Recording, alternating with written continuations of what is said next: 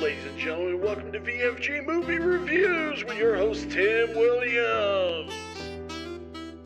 How's it going, guys? Welcome to VFG Movie Reviews, and this is my review for Marvel's Disney Plus special presentation, Werewolf by Night. As you can see, we got the light flickering over there. Got some candles over here. Electronic candles. Don't want to burn down my studio. But we are in the mood for this. But we have to do one other thing. One other thing to truly put us in the mood. Let's do it. And hopefully now you're seeing this all in black and white because that's how the movie was shot.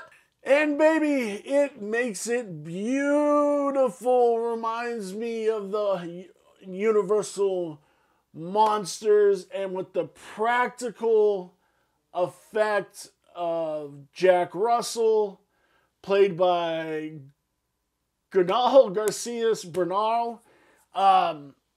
just makes everything so awesome. I'm gonna rave about this movie. I love me some Werewolf by Night, and do I think there was a couple of weird, interesting things that ultimately didn't take me away from the movie? They were just interesting choices. We have Michael Giacchino, I think is how you pronounce his name, a composer, and you can tell the music is just banging in this. He also steps in the director's chair to take this over. This presentation, which I think if Marvel goes this way with, like, their bigger, not bigger, but like the more mid-tier guys, like Werewolf by Night, not everybody knows that guy, so give him that one-off, see how it goes, bring him back. We will obviously see this character again in future works, probably The Black Knight, Blade. Like, we will see him again. There's no way they're going to cast this actor and put this much money into this if they're not going to bring him back. And Marvel does that, and we know Marvel does. This was probably, like, this was my favorite. I mean, we still have one more presentation to go, but this was my favorite out of the Disney Pluses. It really, really is. And once there's more of these, I'll eventually rank them and stuff like that. But let's see where the next few take us. We know we have the Guardians of the Galaxy holiday special. There's a possibility a Vision one is going to happen, a Silver Surfer one, a couple others in the works. So we'll see how it goes. Now that I've rambled on completely, we have Laura Donnelly stepping into Elsa Bloodstone.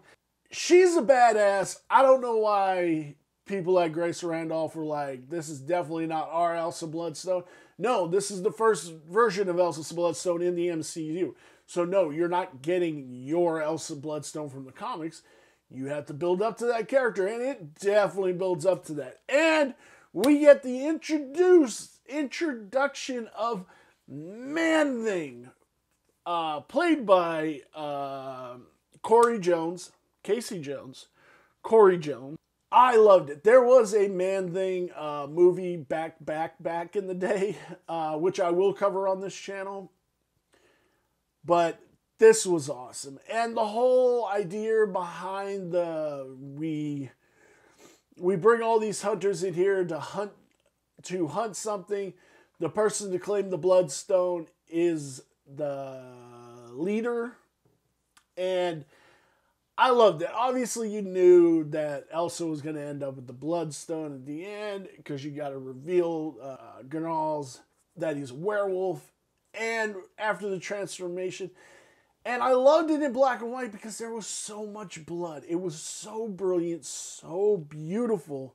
I didn't like that, as much as I'm just raving about this movie, and I am raving about this movie, one thing I didn't like was all the dead people. Like, one was like Dracula, and like, why? Like, that sucks, because we'll probably never get to see that character. Unless I'm incorrect about the character. It's the one where he's talking with the guy and he's like, I've had a lot of run-ins with him. We'll never get to see that in any of the movies. That sucks. I think that sucks. Personally, I think that sucks. That's just me, but I think it sucks. There was a couple other things that, like, I like the idea that it's all in the same universe, but it didn't feel like this.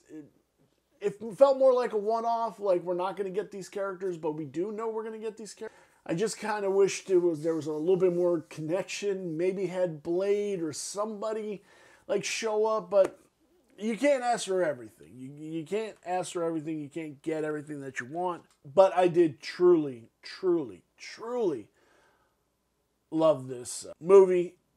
It's awesome. I love the special presentation format. It's brilliant. Where does this lie on my 5-star ranking? This is a 4-star show, movie. It's brilliant. Giacchino, awesome. I hope he gets brought on to do something bigger. Donnelly and Bernal, amazing. Amazing, amazing, amazing.